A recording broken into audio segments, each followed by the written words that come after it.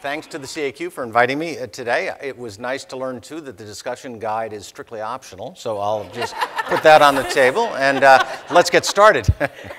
Anyway, it would be hard, looking at this panel, not to notice that this panel has made great strides in an area where other panels, and indeed the society at large, maybe hasn't made as great strides, and that's in gender diversity.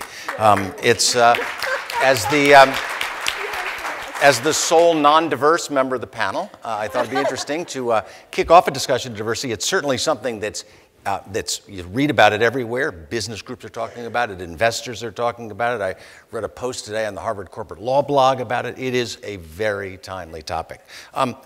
There are great strides still to be made. The recent statistics show that the boardrooms of Fortune 1000 still are only filled, the seats are filled by women of 20%. So there's work to be done. Michele, what's your prognosis for how that's going to happen? What's going to move the needle to increase diversity in the boardroom and in the C-suite? And what's going to make it happen? I feel like Johnny Carson, Carnac says. Right. But first of all, I think about diversity perhaps a little broadly than people typically do. I think about diversity not only of women, but also of people of color and ethnicity. We are not making as much progress there either. And I'm very concerned that ethnic diversity is going to get left behind if we focus solely on female diversity. As an African-American woman, that means something to me. You've put it in the context of 10 years, and 10 years is a long time. And I'll tell you why it's a long time.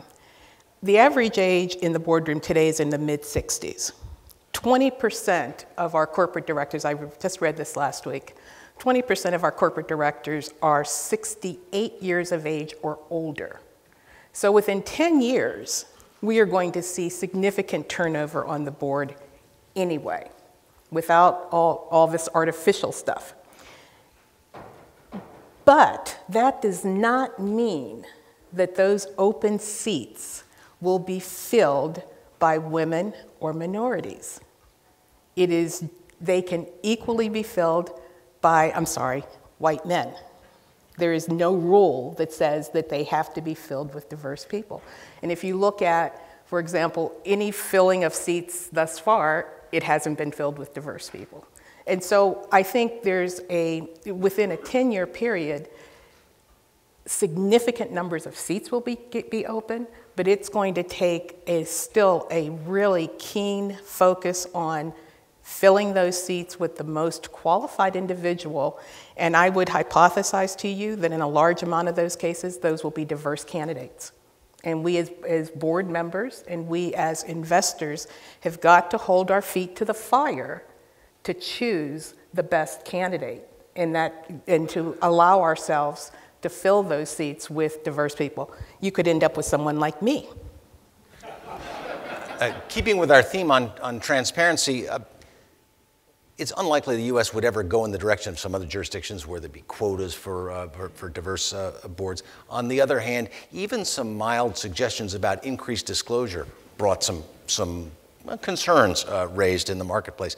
Peggy, you've been in the forefront of diversity disclosure, certainly Prudential has been. What are the pros and cons on transparency and diversity, and will that help move the needle?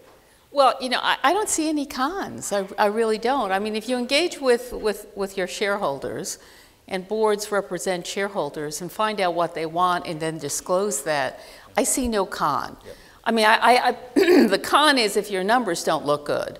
And I use those as teaching moments, you know, to the board to say, this is the goal, this is where we are. I mean, fortunately for Prudential, we had things like metrics, so we knew the skills and experiences. We would go out, the nominating committee would go out, and when they dealt with the search firms, they would say, this is what we're looking for, this is what we need for oversight of this company. And we want people with those skills and experience, but we want to see an array of diverse potential board members. And what we do is we disclose that in our proxy statement, and it turns out that 2/3 of our board is diverse. Like Michele, I don't look at it just on a gender. You know, we consider all sorts of other things, and we do that disclosure. So, you know, there's been an occasional, we ask for feedback from shareholders, and we do get feedback. That's the wonderful thing. We do get feedback. Some of it, you know, some of it is negative, some of it is positive.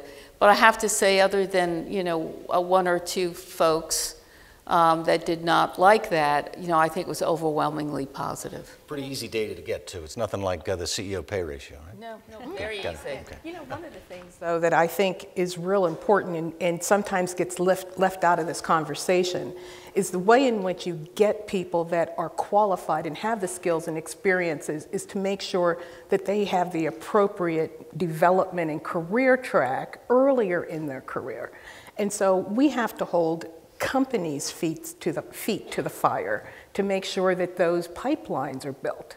And quite frankly, not every corporation, even today, has a robust enough pipeline going through where they're able to retain those individuals as they go up the senior management track that would allow them to be really great board members. And Jean, diversity fits into the SASB sustainability criteria for human capital, the metrics that you use. Tell me how you're thinking about it. That's right. It is one of the aspects of human capital that we look at SASB as possibly creating either a competitive advantage or disadvantage for companies or industries. And for us, it's one of the things that we look at, including not only workplace diversity, but education and training of the workforce, as well as workplace safety. Where we see it having a material effect, so an effect on the financial condition or operating performance of companies, is where it will appear in our standards. And that really comes about when it is not managed well. And when it is, it's a risk when it's not managed well, it's an opportunity when it's managed well. But in terms of where we see the risks arise, it's when industries or companies have a significant disparity either between the diversity of their senior leadership or boards and the rest of the company, or where you see a significant disparity between the company and its customers in terms of customer base, in terms of the diversity there. That gives rise to either to friction or to a condition that is simply not sustainable going forward.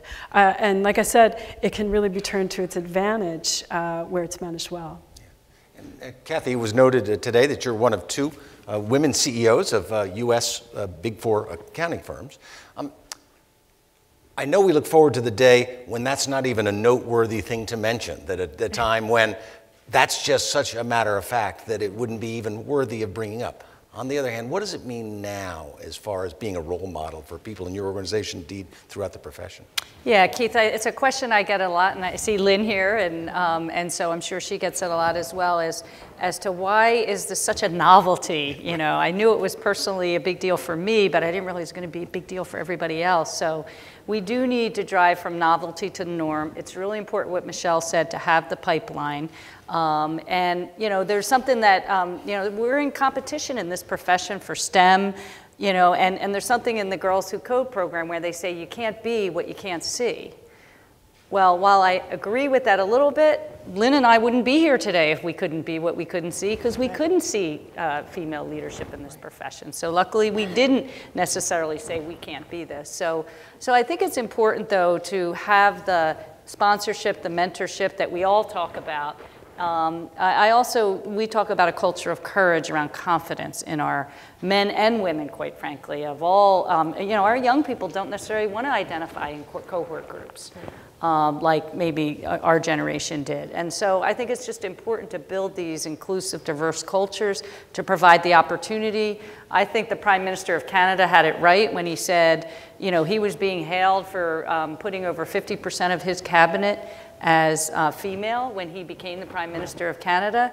But actually what he said, I'm not a hero. It wasn't me. It was my party 4 or 5 years ago actually was working on getting women into elected office so that when he became prime minister, he said, I had a qualified pool of people. Exactly. Half of them happen to be women.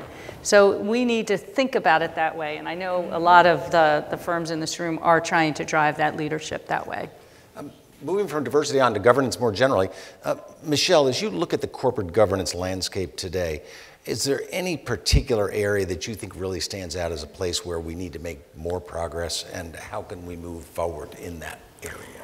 Well, first of all, I think a lot of the work that we've been doing at the Center for Audit Quality, we still have strides to make in those areas. But one that I think we are just at the very beginnings of, and I mentioned it in my opening remarks, is in sustainability. I really do believe that there are companies out there that are sort of flying below the radar that are putting out sustainability reports that are doing, quite frankly, very nice jobs at disclosing what they do disclose. However, there's not a general forum by which people know that. And I look to the work that we did, again, referring back to the Audit Committee disclosure project that we had. Knowing what other companies do gives people courage, and it allows them to say, other companies have taken that step, and maybe I can take a baby step with that. And they take that material to their board and to their general counsels, and they begin to build a foundation and a framework by which their company can then move a little bit further and be a little more open about their disclosures. I think that in sustainability, that's probably an area that is, I believe, of greater need. I'm not quite so sure what the future holds for sustainability reporting in today's world. But I say, be not afraid, companies. Go out there and begin the process and begin the disclosure and understand what other companies are doing. There are a lot of companies out there doing good work. I think it will be demand-driven. I think investors will demand it, and the real question is organizations like Gene's being able to provide the information in a common language that allows investors to gather that together and make it usable for their investment decisions. And as Gene and I were talking about, it's also the forward-looking aspect of that. Absolutely. Of that information is not just what do your numbers look like, because the past is not necessarily prologue. What does it mean for the future? So, yeah. If I could just jump ahead. In on that, yeah. I think it is true, and I was really tempted to take my 7 minutes and just rebut Ed's remarks about companies not doing sustainability reporting, but I loved my topic so much that I didn't do that. So use the time now. But I have to jump in now, which is that almost every Fortune 500 company does a sustainability report, and these are happening voluntarily. No one is making them do this. There's no regulation to do this. But what's happening from an investor perspective is that they're not comparable, they're not audited, they're not reliable, and there's a fair amount of marketing that's going on in those reports. And there's a place for marketing, definitely. But when you're making an investment decision, you want a true and fair representation. You want to be able to compare performance. So I think the leaders, the true leaders, not just leaders in sustainability, but leaders who will translate that into disclosure, will make the leap from the voluntary sustainability reports that are out there now and put that material information into the 10K. And what we see now in the 10K is acknowledgement of these issues, either in risk factors or MD&A, but the majority of it with boilerplate. So that's not helping investors. And subjecting that information to disclosure controls and procedures obviously is an important way of making sure that it's information that has been through the kind of rigor that makes investors able to rely on it. Peggy, corporate governance area, you've been a leader in the area from your days at Pfizer and now at Prudential. And you're on the board of directors of Occidental Petroleum now as a director and head of their governance committee. Actually, comp. They changed me from governance to comp. I'm still trying to figure out, was that a demotion or a promotion? But in any event, what lessons have you taken from your days of giving advice now to being on the receiving end of advice about governance as a director? Well, I think giving advice, I certainly knew what the role of a director is vis-a-vis management, which I think is very important. And so I think that's important, your oversight. Who do you represent? You know, the policies, the questions, you know, holding people accountable. I'm also very easy to the staff because been there, done that, you know, so I don't necessarily call if my car's not there, it's 2 minutes late, so that's also. But I also know what's possible, you know, which is interesting because when you're in a staff position, for example, things like disclosure, you know, you have to do a lot of your own homework and research, and I hang out with so many people like you. With audit committees, you know what really best practices are. And to me, that's where you want to be, is best practices. You know, for example, you know, at Prudential, we do have integrated reporting to a certain extent, and we put, because we've talked to our shareholders and many of them are concerned, we actually put that information in the proxy statement. So we try to answer the questions that investors want. So I think that's probably what makes it a little more valuable, is that I've had the opportunity to see great and know really, you know, what standards are on the boards that I might sit on, and really what the possibility is perhaps to do things a little differently or to do more. Yeah. Cathy, I understand last couple of weeks ago you were in Davos, where the theme of the conference was responsive and responsible leadership. What were the themes that emerged in the course of the conference, and how do you relate to those in your role as CEO of Deloitte? Good question. Now, Davos sounds like the elites, but as one of the CEOs I heard speak, whose wife came with him this year, and she said, all I ever heard was about helicopters and suites, and she said we had no helicopter and we had a bed the size of this table. So I can attest to that. So and it's 4 degrees and there's no plowing of the street, so at your own risk. Anyway, it was, as usual, fascinating, responsive and responsible leadership. I call it the year of speed. We're seeing speed in policy, we're seeing speed in M&A, we're seeing speed in technology advances. And I think one of the other key things is, as you step back, I mean, there are companies doing some amazing things in the social area. There was a company, a manufacturer, talking about lifting 1 million women out of poverty in China, and we just don't hear these stories necessarily through some of the great work some of these companies are doing. And so a lot of social. I will tell you, though, any session over there that had the word digital on it was sold out. It was amazing. You just put digital in front of anything, you sell it out. I did a panel on smart cities. So again, you put smart in front of anything and the possibilities are endless. And those sessions get sold out pretty quickly. But some amazing things going on with connectivity and quantum computing around connected cities. So I always say, if you don't live in a connected city, home, nation, car, now you will soon. And it's coming, and it's coming quickly. And I was on the panel with the CEO of AT&T, Randall Stevenson, and he said, I think we're in our infancy, and I said, we're getting to teenager very quickly. And so a lot of capital allocation being put into the Internet of Things, and that's where cyber comes in, and security and things like that. So all we need is a cyber terrorist combing through our smart refrigerator. Yes, our Nest camera. Yeah. Jean, leading an organization like SASB, starting it from your garage, I understand, or the metaphorical equivalent of a garage. Yeah. How has your leadership style evolved over time, and particularly now, SASB has a very high-profile board of directors. How have that changed over time? Well, I think early on, it wasn't that hard because I was just leading me, so it was there wasn't a lot of discussion. But seriously, in the early days, I think the leadership qualities of courage and conviction were really important to be able to take that first step and reach out to industry leaders and get their advice on what we were doing, and to be able to call up people like Cindy or like Elise, who was the first SEC sitting chair to take a meeting with SASB, and Bob Hertz, who I called up and said, Bob, what's this conceptual framework thing. I think we need one. But to really, and for every door that opened, there were 10 that remained closed. And you have to, as a leader, especially starting a company, really have conviction in the need for change and your ability to contribute to that.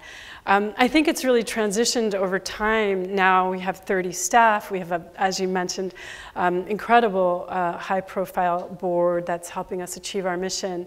As you begin to, run what is a little company now and do outreach, now I have to not do everything myself as I did in the early days and have a lot of trust, hire great people and trust that they're going to do their jobs, the board is going to do its job, and I have to believe in them and then focus on my job. So it's been a bit of a shift, as you can imagine. As a founder, you're very, very hands-on, and then to trust that other people are going to get things done. But we have a great team. So collaboration and evolution. Absolutely. Michele, I understand you're on the board of the Smithsonian, and are there ideas from the nonprofit world that can be usefully imported into the profit board of directors? Oh, I definitely think so, and I also think it's vice versa. Yeah. The nonprofit world learns tremendously more about governance from the for-profit world. Part of the, first of all, I joined the Smithsonian. I am so excited about this, I can't stand it. The Smithsonian is the world's largest museum, set of museum institutions. There are 19 major museums, not just the 7 that people visit on the mall. There are 9 research facilities around the world. There are over 200 Smithsonian affiliates. And so the governance structure of this is very complex and very sustaining because it is a national treasure. And we get 60% of our funding from the government, 40% we either make or buy ourselves. But the governance structure of really understanding strategically where we are going, what we are investing in, where our future lay, where the talent will come. Now, instead of talking about accounting professionals, I'm talking about where will museum curators come from, because that's not exactly a field you see kids going into. So where are those kids coming from? As everybody bashes people going into fine arts. Well, the Smithsonian needs people who are going into fine arts. So part of the real opportunity is to step back, and it's like being a baby. I'm drinking from a fire hose, understanding what the complexity is. But at the bottom line, from my perspective, is this institution has to be here 100 years from today. And so what can I do in my own little way to figure out how I can help move it forward? We just came back from a trip visiting the largest tropical research laboratory in the world, which is a Smithsonian lab in Panama. And they are doing incredible things there, one of which is, and I'll give you just a little snippet to show you how different my life is when I go to the Smithsonian. We went to a tropical rainforest. We saw a 3-toed sloth. And why that was important is that the scientists there have found out by taking clippings from a 3-toed sloth's hair. Don't ask me why they would even think to do that, but they did.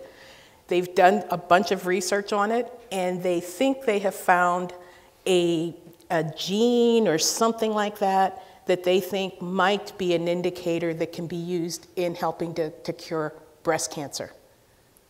And so it's primary research, tons and tons of other things that has to get done, but it's amazing. And so the governance that I try to bring to that is to try to make sure that we protect that.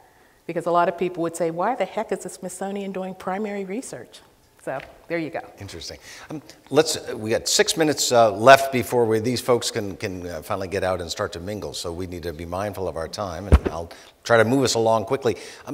On innovation, Peggy, quickly, any innovations that you see in the future in disclosure and governance? What would you crystal ball for what might be innovative? What are you expecting to see over the next?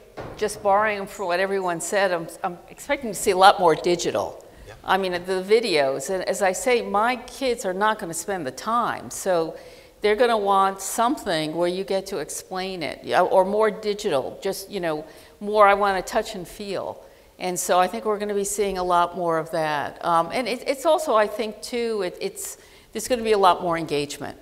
And so I think that is also going to be, you know, you're going to see more of that. You know, for those of you that don't like it and to have board meeting directly with investors, I think there's a lot more of that in your future. Yeah, yeah.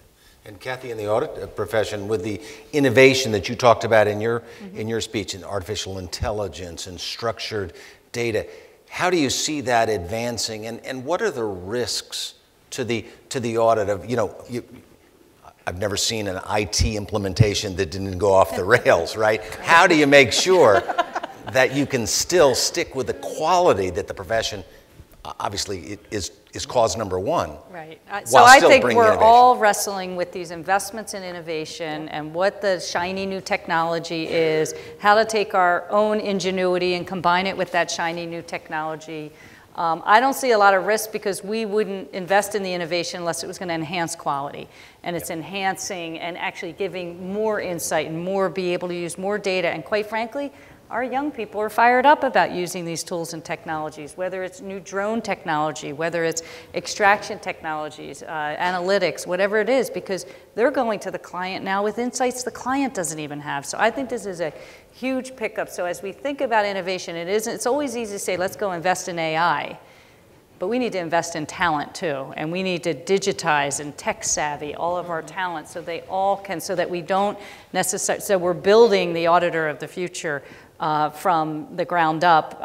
You know, we can't only rely on the university systems to produce that, although I think they're doing a good job of bringing analytics into the business schools, out of the engineering schools, and everywhere I go I talk about that. But I still think we need to, you know, help train them and help digitize them for this new world, and that's an investment, and we need to think about that as our R&D in addition to the tools and technology. Michele, we heard today about cybersecurity, a lot of talk on the other panels about cybersecurity and whether it should be in the audit committee. And last year there was legislation introduced that would require corporate boards to have a cybersecurity expert on the board of directors.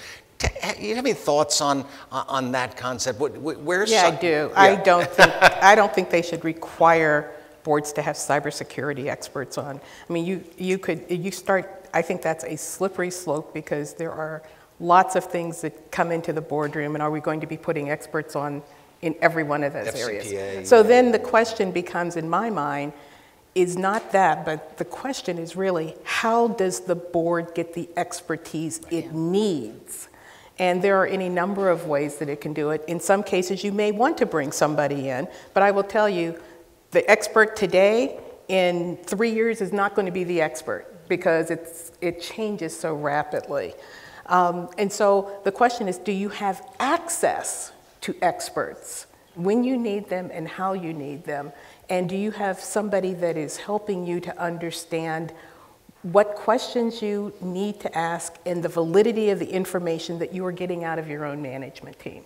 The other piece of it is almost every board that I sit on and a lot that I know of include a lot of management, senior management, in the boardroom during the board meeting. So the CFO's there, a lot of the management team is there.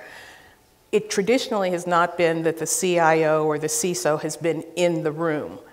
In today's world, those people need to be in the room as well with management, and that will help because you will have those experts sitting there that can help interpret it from time to time. I don't think the audit committee has responsibility, but I do think the audit committee, as it does for all other areas of risk, is responsible for assuring that there is a process and that somebody is looking out for those areas of cybersecurity risk somewhere, either at the full board or at either a risk committee or some other place. It's not the audit committee's responsibility to have sole responsibility for that. Okay, we're down to 1 minute. Peggy, let me ask you quickly. We heard a little bit earlier about investor information, how much information investors want, their insatiable appetite for this information, and just gimme, gimme, gimme. They'll take anything. How do we balance that? Because obviously, I don't think we can have 1,000-page 10-Ks. How do you balance that? Oh, it's probably the same way I do reviews. You know, I really look for the consensus. And as I say, you know, look, I'm a good lawyer. I can obfuscate anything by giving you 852 pages and putting it on footnote 12.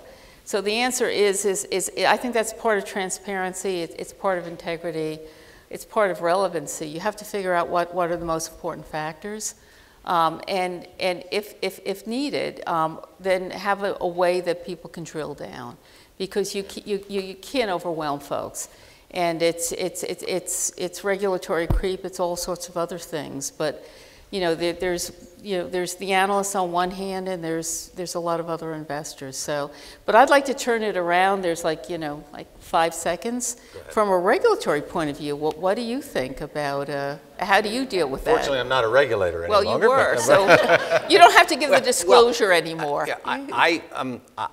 It was very interesting. We met with investors who expressed the attitude about the insatiable demand. Indeed, I met one with a fund complex and their analysts and portfolio managers who said, you know, we like more obscure the better, because we have people that will go through that information and they'll find it, and that's our competitive advantage. And one of the things that was teased out in the concept release was, is it better to have more information gotten to these professional investors, the ones who are really setting the price on the market? Because you can say what you want about reasonable investors reading the disclosure documents and the like, but I think that by and large, investors, and particularly mom and pop type investors, are relying on different things than the disclosure documents, and getting the information priced correctly by the people who are in the best position to analyze and do that, I think is very important to the markets.